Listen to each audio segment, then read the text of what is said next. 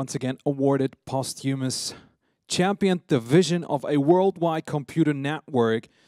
So his son, Tracy, is accepting the award. The award goes to J.C.R. Licklider.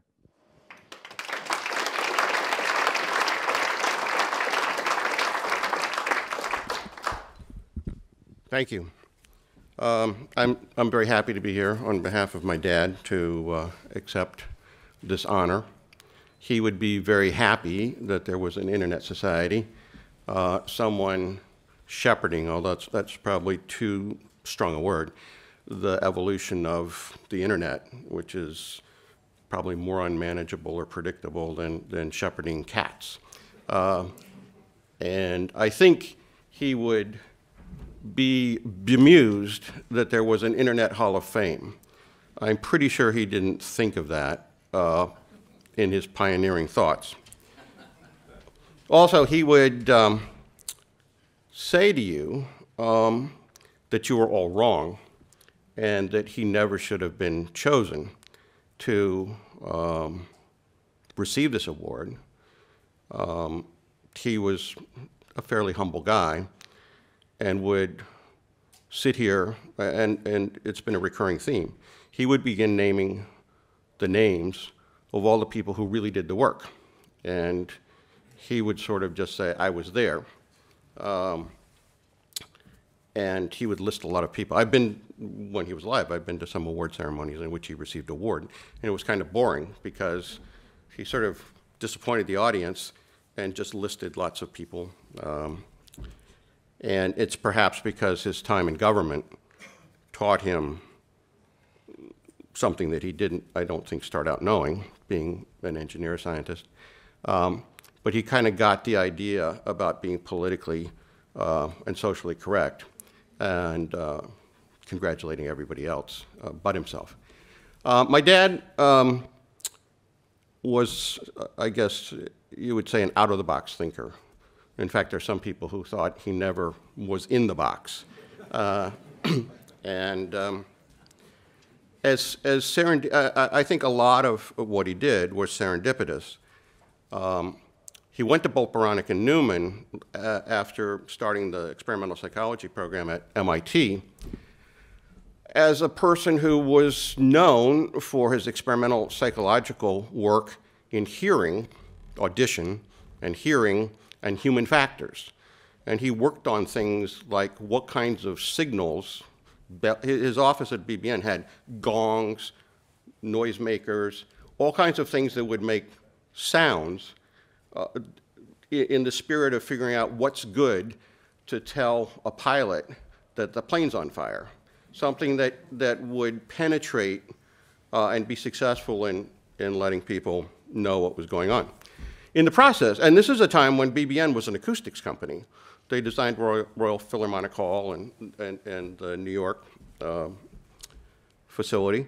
And he was lucky to be there when they first got computers. And this utterly transformed him from being a psychologist. He became infatuated. At that time, you were fundamentally working with a personal computer because it was unshareable. And I remember as a kid going in there, particularly on Saturdays. I had a job of rolling up the punched paper tape, putting a rubber band on it, and putting it back on the pegboard. I was paid 5 cents a day, and it was nice that the BBN vending machine dispensed candy bars for exactly 1 nickel. But he really was transformed by this experience of being one-on-one with a computer and had the idea of the potential of human augmentation by having a symbiotic relationship with a computer. And that evolved to a very strong belief in what he would call the intergalactic network, which would take the knowledge of humankind and make it freely and openly accessible to everyone in the world.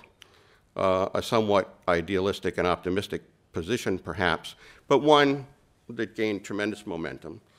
And again, as luck would have it, for some reason, somebody thought he should come to the Information Processing Techniques office at ARPA. And this was giving money to an out-of-the-box person who became not only a proselytizer for this vision, but a guy who happened to have cash. And he was somewhat of a talent spotter, and he would find some smart, group in a university and say, oh, sorry, excuse me, sorry. I get carried away here. But he had money to give people, all kinds of strange people, all kinds of people who seemed to share his vision. And I think that's where, that was the luck of it all. They could have appointed somebody else to IPTO and not had the same result. Maybe a better one, maybe a different one, but it's hard to see that. But because he was in this funding, he was an evangelist, he was a funder, he would stand up here and say, no, I didn't do it. All these people that were brilliant and did it, and let me tell you all their names. And then you'd get bored. But he was very happy about how the internet evolved to a point, but he didn't live long enough to see the World Wide Web and to see the dark forces of venture capital and the entertainment industry attempts, all kinds of actors becoming dominant players in the evolution of the internet, more so at the time anyway in this period than technology in some cases. I think at this point he would be concerned about the attacks on the fundamental notion of taking humankind's knowledge and making it available to everyone. And he would be disturbed by nation-state interdiction of their internet. He would be dismayed by government surveillance, and the partitioning, the commercialization and partitioning that impeded this free flow. And I guess it's up to the succeeding generation of people, the Internet Society and its followers, to make sure that we have a good outcome. But in any case, enough said. I really appreciate it very much that you bestowed this award on him, and thank you very much.